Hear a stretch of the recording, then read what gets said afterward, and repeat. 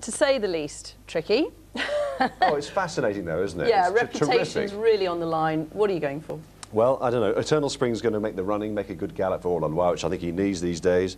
I think maybe All On Why could do with a slightly longer trip. Rhinestone Cowboy's jumping will come under this greatest scrutiny today. I'm going to go for this, that and t'other.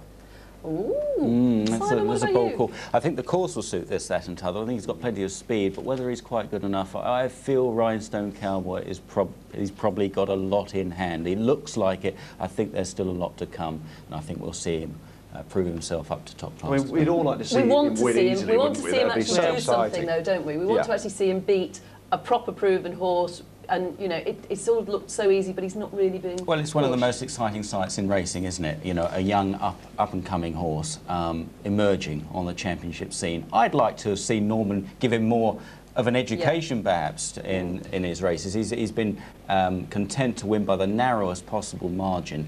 I don't like to see jockeys do that. I like to see them ride out. At least we know he battles. You know, when he was beaten by Pizarro in the champion bumper last March. Oh, wasn't that, yeah. I mean, he really dug in there that day, so he's got the right attitude. And possibly as well. a little bit unlucky as well. I mean, it was a bit of a barging match up the hill. Oh, definitely, yeah. Should have got it.